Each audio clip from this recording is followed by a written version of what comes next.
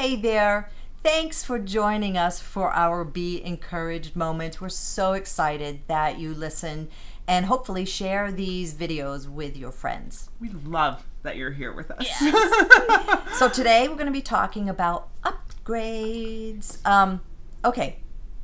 We all do upgrades, right? Yeah. Life is full of upgrades. We upgrade our phone, our wardrobe, our renovations for our house, cars, hairstyles. Food. Let me tell you that I'm not really even sure why we do a lot of that. Because if you're like me and lived back in the 70s, those were the styles back then.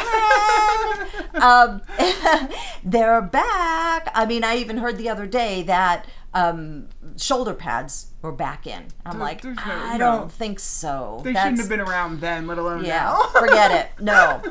But anyways, it got me thinking, why do we do upgrades? And how about upgrading our lives? Ooh. What does that look like, and how do we do that? Well, I'm going to go through 3 different areas that Jesus teaches us how to upgrade our lives. The first, he says, is to become a servant. Matthew 20:26 says, anyone wanting to be great among you must first become a servant. But a servant's not an upgrade, is it? Yeah, I know. You think that a servant is like a doormat where everybody just walks over you and they just meet your every need. And that's not what Jesus was talking about. Mm-hmm. He wants us to serve others versus being served all the time.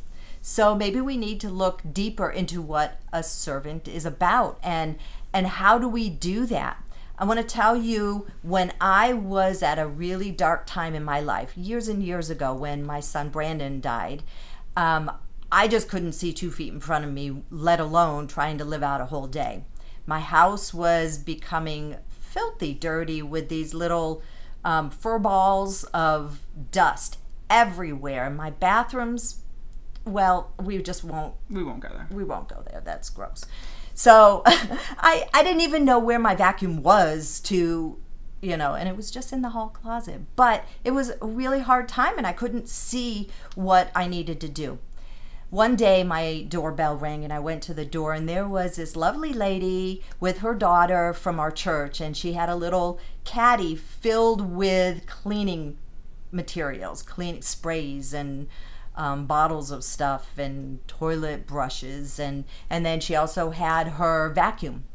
And I'm like, what are you doing here? I'm not sure I understand.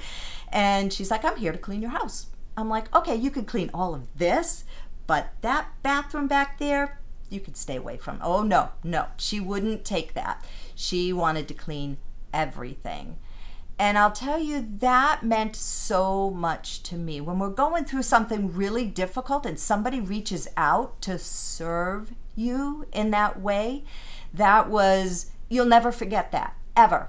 That's what you needed. Absolutely. And there was another instance where I had surgery and I couldn't lift my arms over my head, and my hair, it had been like 3 days and my hair was getting really gross and it really needed to be washed, but I couldn't do this.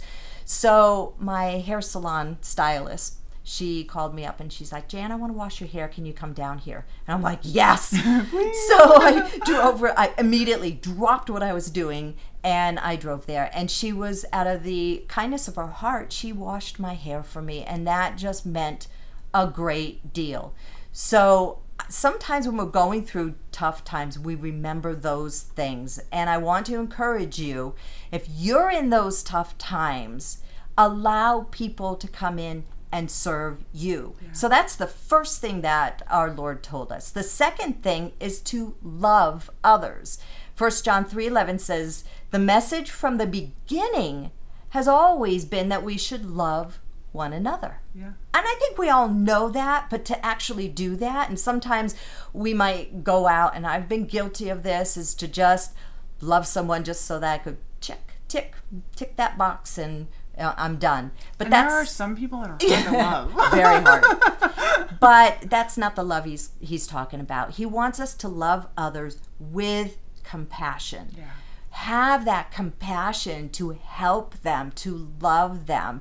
Don't just serve, but serve with love and compassion. And then the third part, the third area that our Lord helps us to understand is found in 1 Peter 5:6. And he tells us to humble ourselves, and then God will lift us up. So in essence, here we go, back to the beginning, God is the one that gives us our life upgrades. So you don't mean you're just doing it to brag about it? No! Oh. Okay, so, no. Here are 3 don'ts. Don't advertise your good works on social media, because I'm telling you, social media is not what humility is all about at all. Don't tell everyone the great things that you've done. Yeah. And don't have an agenda, because when you have an agenda for someone, they're going to see that. They're going to know you're just doing that to get, a whatever, a stone in your crown or whatever. Stone, a jewel in your pocket, whatever that's bragging privilege. Yeah, no, the people know that. So do it as something that's real and really compassionate. So here we go. Upgrading our lives is simply serving and loving others with humility. Yeah. Those 3 things. I really encourage you to seek out how you can serve someone, how you can love them with compassion, and do it with humility. How can you upgrade your life this month? Thank you for joining us for our Be Encouraged moments.